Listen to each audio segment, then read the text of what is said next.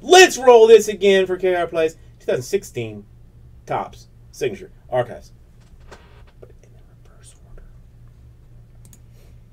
I think I'd be too nervous to even open it.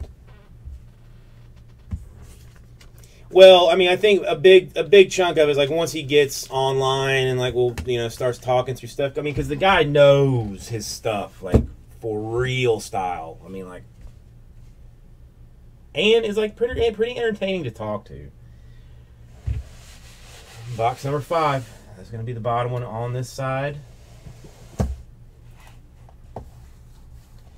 And oddly enough, not a single Mike Piazza card, even though he's on the front. Yeah, Vince Vaughn. That's the guy. I mean, he goes by the alias. All right, you're not. Let's just 7 out of 10. Sean Green. Oh, krplays. I'm sorry. I'm sorry, krplays.